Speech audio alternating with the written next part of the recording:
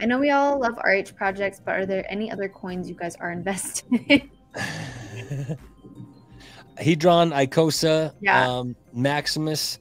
Like, I'm investing pretty much all the coins in the ecosystem, and that's what I focus my attention on, because I mean, there are other coins. There's certainly other coins that I've invested in historically, like before I knew about Hex. Yeah. And like, I mean, I still got some BNB. I still got some, you know, a bunch of different tokens, but like, I'm just letting those sit. I haven't taken the time to really swap them over because it's not huge amounts. And but why wouldn't I focus my time on what I think is going to do the most amount of X's? And in my personal opinion, I think that stuff in the Hex and Pulse Chain ecosystem are going to do the most X's. Yeah. Yeah, exactly. Well, I mean, that's where we started was with things like Cardano and so Ethereum. I mean, that was the first coin I ever bought was Ethereum. Yeah, Ethereum. I mean, we used Ethereum basically just to go on good old Binance when we had the Chinese version. Yeah, the Chinese version was awesome until we got kicked off that. But no, I own a lot of coins, and a lot of them have done very well. I still hold a bunch of them, just because I just spread everything around on lots of ecosystems, and Hex has done the best out of all the systems. So that's the one that but I still own Gala Games. I still own Near Protocol and Algorand. I've still purchased all of those other, even some Aptos. I own a bunch just to spread it out. But most of my stuff is in Richard Hart projects, just because I think they'll do I think they'll do the best. But I still own them just to limit risk and have, you know, different opportunity. But you know, where I've done the best is in Hex.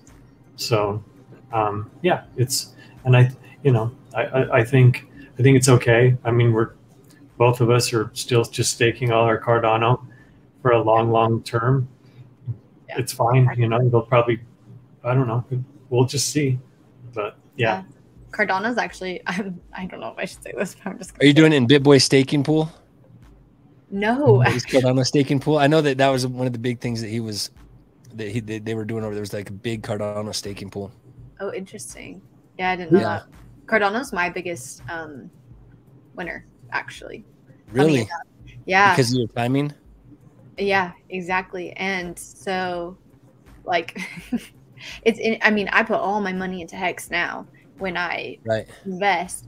But, I mean, Hex was not the first coin I invested into. And so, yeah, it's interesting where people get in and when they get in and how they get in, because that really shapes how they deal with crypto.